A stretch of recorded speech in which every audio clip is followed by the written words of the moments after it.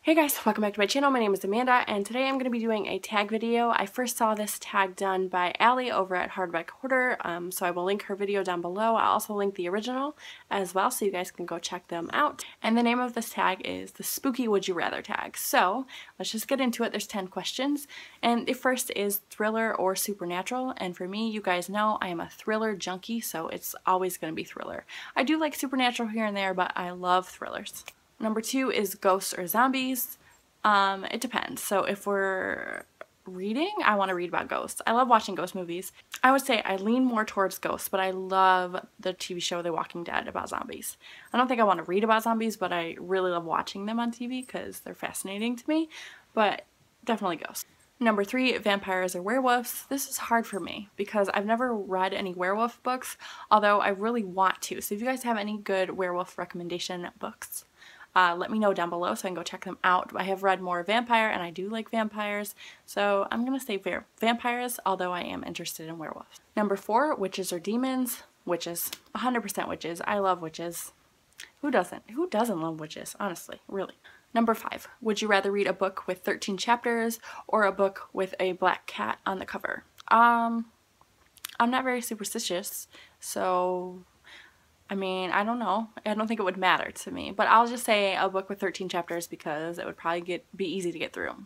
Number 6, would you rather read a spooky book in the dark with only a candle as light, or a spooky book in a locked room by yourself in bright lights? And I love scary and I love being scared, so I'm gonna say I'll read a spooky book in the dark with a candle because that sounds like a perfect October night.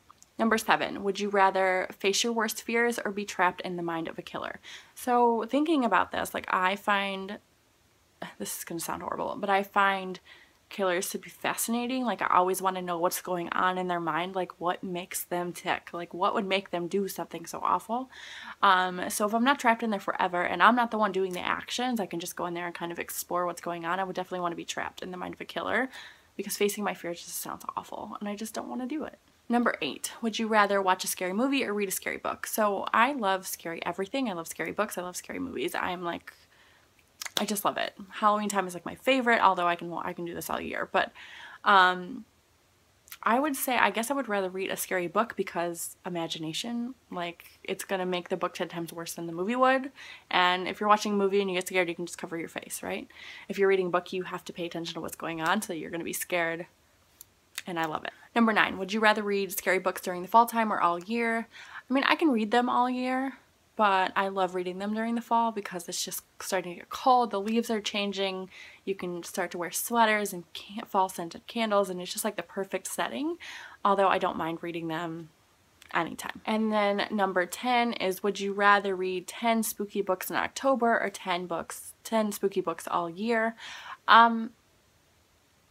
Honestly, either way, it doesn't matter to me, but I'll say 10 spooky books in October because of the ambiance and the setting of fall.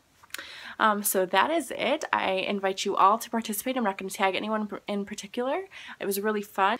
Thanks for watching. Don't forget to like and subscribe. Follow me on Twitter, Instagram, and Goodreads. All are linked down below, and I will talk to y'all later. Bye.